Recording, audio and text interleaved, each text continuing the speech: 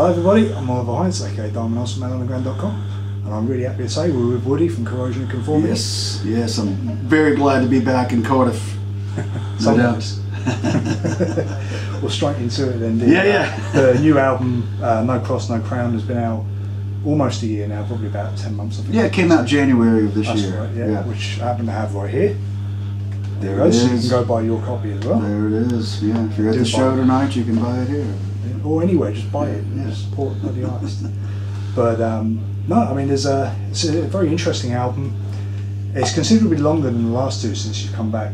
Well, I say considerably, it's about 20 minutes longer than the other two. Yeah. There's about 15 songs in it, all in all.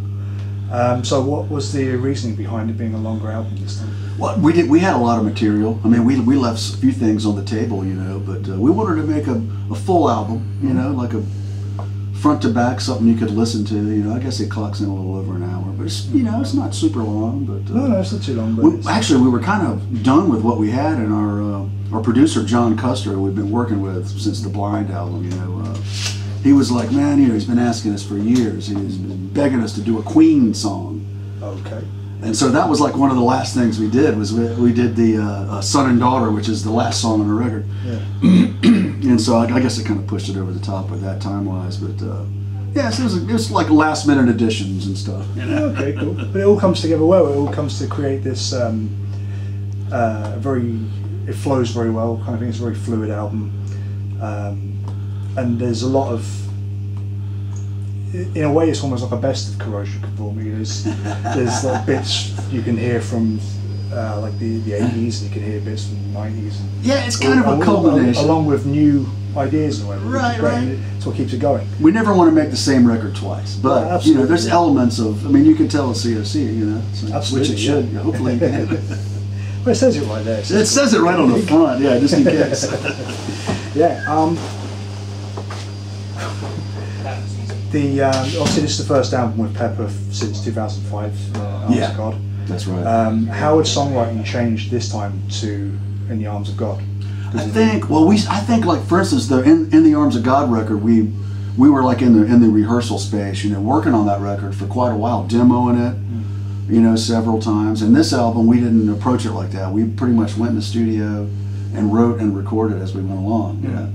So we would go in with, you know, just maybe ideas in our head at the beginning of the day, and at the end of the day walk out with basically, you know, a song on tape, you know, that didn't exist before. So it was, from that perspective, it was a little different. But I mean, it was like we talked about it when we went in, like, well, where are we going to jump off, guys? You know, where's our leap off platform? You know, and the aforementioned Arms of God was like, well, let's get our minds there where we left off and just sort of progress from there. Absolutely. And so it kind of is a little bit, but you know, once you get into it, like those ideas sort of fall to the wayside, and you're just, whatever comes out comes out. But yeah.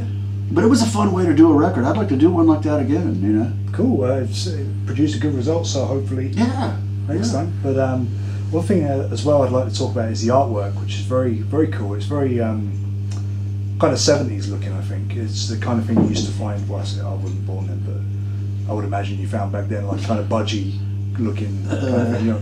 And it's got all the like your marks around it. And yeah, anybody who's a vinyl collector knows that when you're sliding them in and out of the, you know, it gets the like rings around it where the actual vinyl sort of poking through. That's where I'm looking at the CD. I'm going, fucking state of this. Why do they keep the?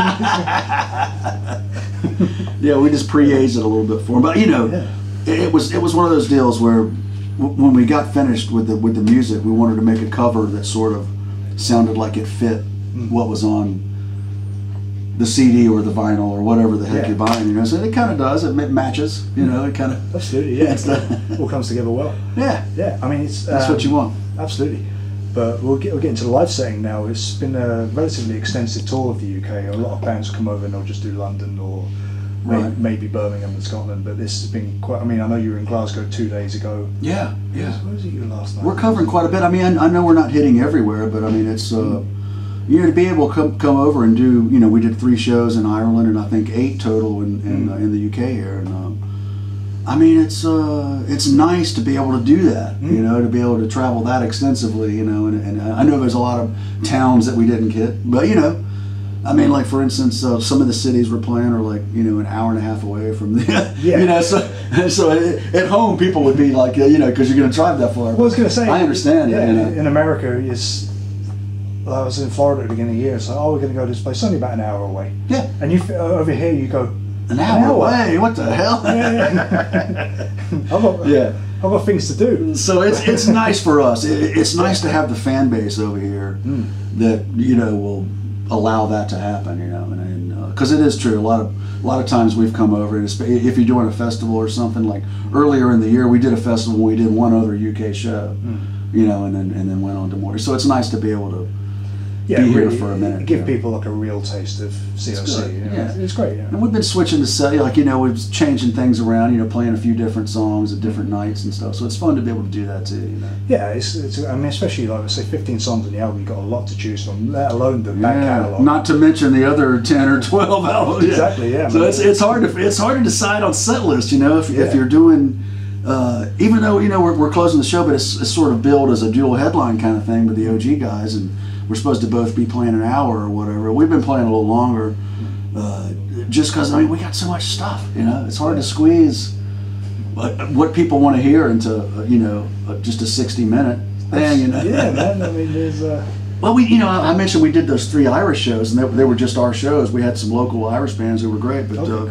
We were doing like 90-minute, doing an hour and a half. Yeah. Without a blinking an eye, and we still had more to do, So trying to squeeze it down to 60 or 70 minutes, it's kind of hard. Sure, it'll get to a point like your Guns N' Roses, where they're playing 3 hours. Oh, good. Yeah, they're working themselves. I saw them this past summer. They were doing a couple of festivals we were on, and they were good. I was like, fair enough. Whatever. Slash is still, he's up there doing this. The chops, man. It's good. But obviously the back catalog's a lot to talk about. There's so much just solid material there, which has been recognised not just commercially or critically. I know you were nominated for a Grammy for Drowning in a Daydream, I think it was. Yeah, the Wise Blood record. Yeah, that was a nice nod. Yeah, but not that important to us, but it's nice. Nice, it's nice to get like a little nod, but it's one of those things where the Corrosion of Conformity, they've never seemed to lose the fan base or the credibility of the fan, but everyone will still go, oh, that's a band that won't let you down, COC. And I'm not blowing smoke up your ass, it's the truth. It's nice to have that. We've always said we're super lucky to have the fans we do, because they're not fickle fans. No. They don't like the band for like a year and move on to the. It's like, the dudes that come out. Yeah. Some have been fans for 30 plus years, and then there's always the new folks too. Absolutely. Or the old guys are bringing their kid or whatever it is. And it's an amazing thing, because there's been a constant sound of COC from the very beginning, but very different areas touched upon. I mean, sometimes people will kind of class COC as more as like a southern rock thing or something like that. They've tried to label us a lot of different things. You go back to the old crossover stuff and hardcore and things like that. And so to have maintained people that liked you from the hardcore days up to the Wise Blood and that's nice. Like that, it's great. Some of those guys have grown with the band, so that's cool. But it's a testament as well that you can reach into new areas and not, for lack of a better term, sell out. You can. Absolutely. And for us, it's always our mantra, thinking about when we start thinking about new music and whatnot, we don't go check what's the hottest shit. No. So to speak, at the moment, we're never chasing stuff like that. We just, whatever comes naturally is our thing. We don't follow. We've never jumped on any bandwagons, so to speak. We've never tried that. I think that's why 36, 37 years, we're still here. That's what keeps you going. But one song I did want to talk about is "Vote with a Bullet," right? Which obviously, I think it's the first song with Pepper on vocals. Yeah, on the Blind album. That's right. Yeah. Because I saw an interview of Mike yesterday where he was saying about when you were initially searching for a new vocalist, and then it was like, "What are you saying on Vote with a Bullet?" Yeah, because we did. Whenever we were working on the Deliverance record, we had the music done, and the gentleman Carl who had sang on the Blind record most of the songs, we just sort of parted ways, and during the Deliverance recording, and we were like, well, let's go hunt a vocalist, and then finally after a while we were like, Pepper. Yeah. Why don't you just fucking do it? And he did. But I was reading a little bit about the song itself this morning, and apparently it was written specifically about a Senate campaign in North Carolina. I can't remember the guy's name now, but he was quite a right-wing candidate. I don't know if it was a split, but maybe it was. Yeah, I mean, this is according to Reed. Oh, okay, according to Reed, right? Yeah, so yeah. Well, you never know. I'm not ragging on him. I just don't know. Yeah. You know, I look at more as like a not so much a literal thing, like you're going to pick up a rifle, but I mean, well, of course not. No. Think about what's going on. Pay attention to the world around you. It's like do the right thing. Get out there and actually vote. Maybe not actually with a bullet, but no, but make your point. Yeah. Just not necessarily an arrow tip. But are you going to be able to get back to vote in the midterms next week? Yes, I am. I'm going to get back the day of, I believe. Oh, okay. So I'll be able to boogie on out and cast my vote. Awesome. That's the way it ought to be, right? Exactly. Of course, I could have done a what do you call it? Absentee. Postal vote. Yeah, whatever. But I was like, but I'll be back. Yeah, make sure. It's a bit more fun being there. Yeah, you go there and you click the lever. Actually, you push a button on a damn computer screen now. Yeah. There's some controversy about that. Who knows if you can trust it? Shit, I don't know. Yeah, but at the end of the day, you know what you've done. So. Yeah. But and speaking of Reed, I believe he's not with you. He's not here. No, John Green from Manchester. Oh, okay. He's been traveling with us for quite a while, actually. But Reed had surgery earlier in the year, and he's just having some health problems. So okay, then. We're wishing him well, but he's not here. No, it's a shame. But will he be back? I hope hopefully? so. I hope so. Okay, cool. We'll wait and see. Yeah. See how he does. He's working on it. Okay, sweet.